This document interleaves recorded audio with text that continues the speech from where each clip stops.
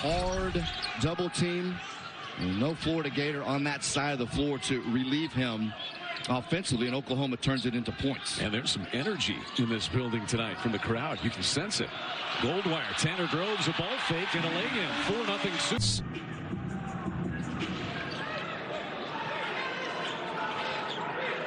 Well, it was a quick timeout. Florida has turned the ball over. They just did for the third time in 3 possessions. And Oklahoma counters with Tanner Groves. Up and under, he got it.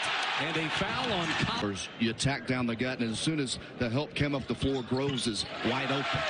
So well, these games always settle in, don't they, Chad? A lot of emotion. Oklahoma came out, threw a couple punches, and as you knew they would, Florida has withstood that. It's a great crowd tonight at the Lloyd Noble Center, packed. Going to recognize Lon Kruger, some special tributes to him at halftime from some of his former players. Kick out 3 for Tanner Groves is good.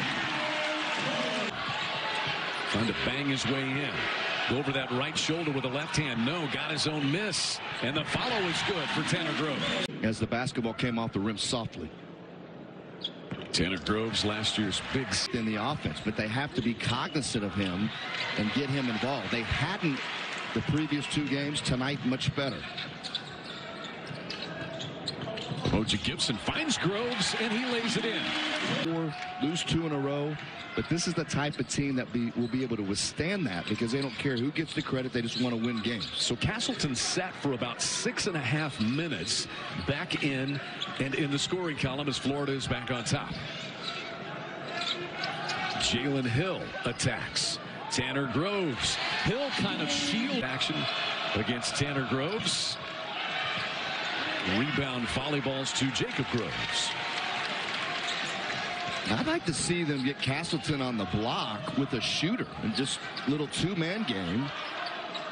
Invite that double team. So up as it hits the deck, and Florida just about took it. 11 on the shot clock. Tanner Groves, an open 3. Good.